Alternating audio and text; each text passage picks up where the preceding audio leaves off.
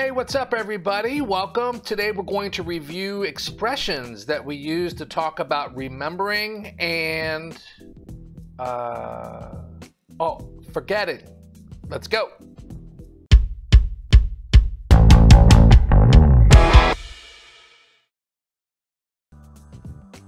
All right. Welcome to Greg Teaches English.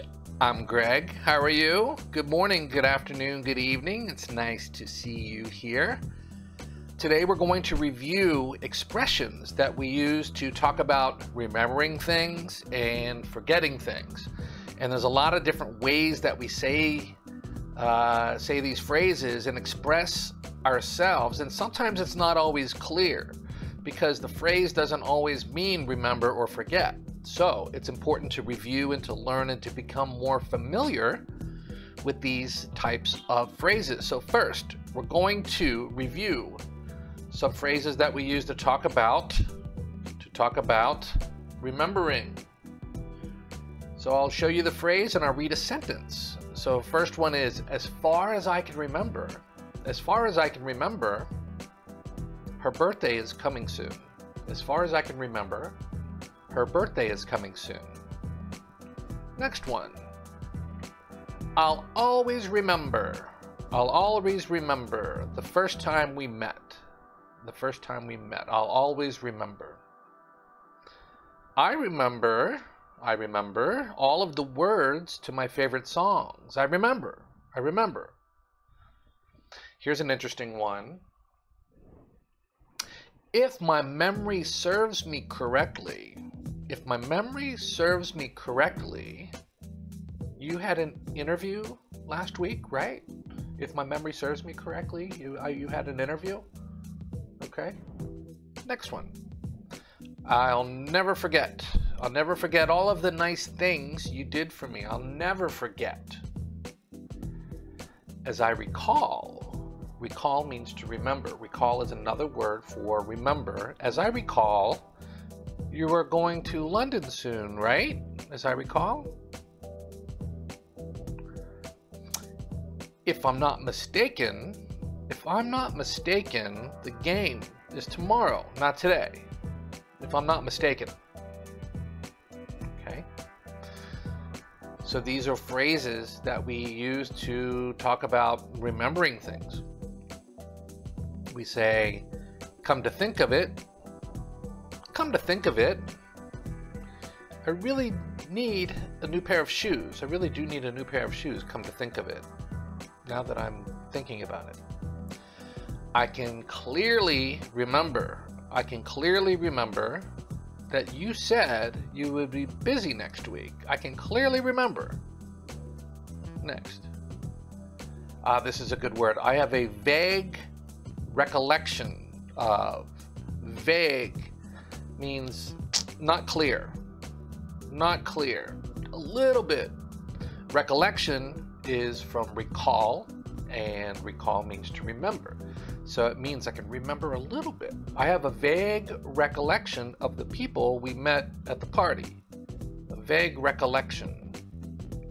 All right. As far as I can recall, the weather should be warm all week, as far as I can recall. If I remember correctly, the boss said he would buy us dinner, if I remember correctly. That sounds good. Okay, so those are expressions for remembering. Now let's talk about expressions that we use when we're talking about forgetting something. So some people forget more than they remember. Some people remember more than they forget. Everybody's different. So let's check out some forgetting expressions. We say, my mind went blank. My mind went blank.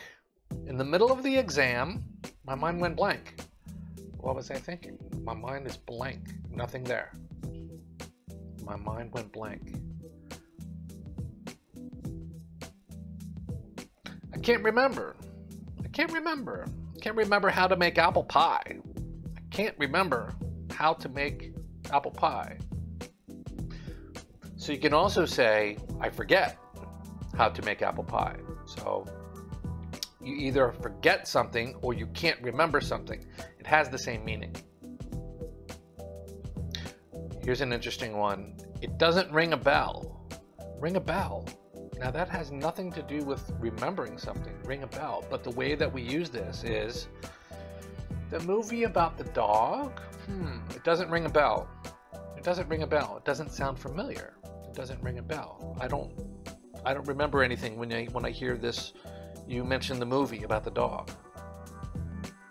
Next one. Completely slipped my mind. It completely slipped my mind. I was supposed to pick up my laundry, but it completely slipped my mind. Means I forgot. Means I did not remember. Slipped my mind. I'm sorry, I forgot about it. Forgot about it. So forget, remember, they're all connected. If we forget, it means we don't remember. If we remember, it means we didn't forget. So these go like together. Were we going to meet for lunch? I'm sorry, I forgot about it. I forgot about it. I forget. I forget my password all the time. I forget. Now this is a present simple. I forget. If we want to use past, we say I forgot. I forgot my password yesterday. This is a good one. I lost my train of thought. I lost my train of thought. So when we're thinking, we have a series of things like a train of cars, one after the other. And when we lose our train of thought, it means there's a missing piece. What was I saying? I lost my train of thought. I forgot what I was saying. I lost my train of thought. It's on the tip of my tongue. On the tip of my tongue. The name of that actor. What's the name of that actor? It's on the tip of my tongue. It means I can almost remember what the name is. It's right here, but I can't get it out. It's at the tip of my tongue. Ha. Goes in one ear and out the other. In one ear and out the other. You didn't pay attention. Everything I tell you goes in one ear and out the other. It means it goes in here and it doesn't stay here. It comes out here. So in one ear and out the other. It enters, you hear it, but then it's supposed to stay in your head, but it escapes. So the information does not stay in your head. Can you refresh my memory? Refresh my memory? I forgot what you asked me to do. Can you refresh my memory? It means tell me again. Tell me again so that I remember again. It escapes me. It escapes me. It escapes me why we started arguing. It escapes me. It means it was here, I remembered, and then the thought is gone. The thought escaped. Okay? Sometimes we say, I'd forget my head. I'd forget my head if it wasn't attached. My head, if it wasn't attached, I might leave it at home because I forget stuff all the time.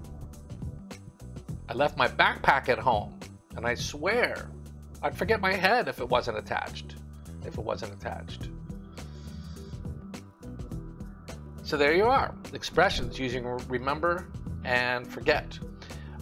If you like this video, please hit that like button. This English lessons online just for you. I make 3 new English video lessons. 3 new video lessons, English lessons each week. So please hit the subscribe button and you'll be reminded of all the new videos that I do.